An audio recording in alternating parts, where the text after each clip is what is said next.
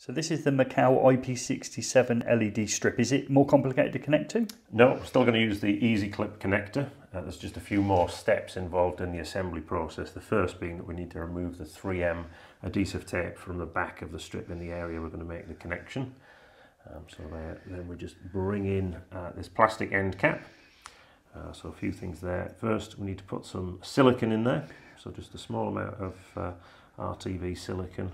Oh, something quite satisfying about doing that. Yeah, it's like building an Airfix model. And then you can see where we've cleared the tape there. We're going to push this on. Now there's a window on the bottom of this end cap, and that goes on the adhesive side of the tape, and you'll see our excess silicone is just squeezed out the end. Is that window there so the connections can go through it? It certainly is, yeah. So we've got that ready.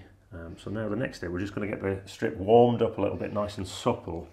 Because again, we're going to use an IDC type connector that's going to push through the silicon and the PCB. Just bring that in and that clicks through. And then if you look in close there, you can see where the connections have gone through the PCB. So let's just have a quick test, see if that worked.